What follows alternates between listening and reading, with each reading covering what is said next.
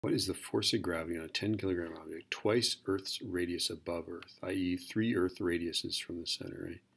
So yeah, here's one radius, 2 radiuses, 3 radiuses, right? So it is going to be this times 3 will be our radius. So 6.38 E6 times 3 is, wow, that's an unhelpful number. It is 19.14 times 10 to the 6th meters is my distance. All right, I could have figured that out without a calculator. All right, so now I'm just going to use this formula, right? Force is gm1 m2 over r squared, so 6.67 E minus 11. This is one of the masses, right? So I'm going to go 10. The other mass is the Earth's mass, right? So that's this guy.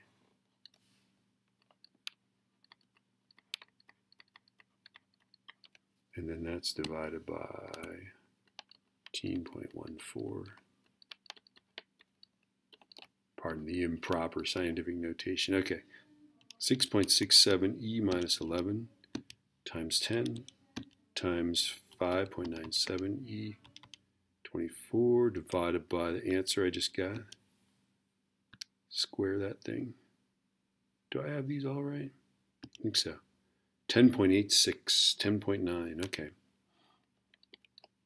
10.9 newtons. Another way to do this, by the way, is if you're 3 times as far away, you should have 1/9 the force, right? So 10-kilogram object on the surface of the Earth is 10 times 9.8 is 98 newtons, right? If you're 3 times farther away, since it's inverse square, should be that divided by, well, 3 squared, right? So that divided by 9. Let's try that. 98 divided by 9. Hey, that's 10.9 as well. Okay, but there you go. This is just for the talented and gifted folks among us. I'm only talented, but I'm not gifted, so.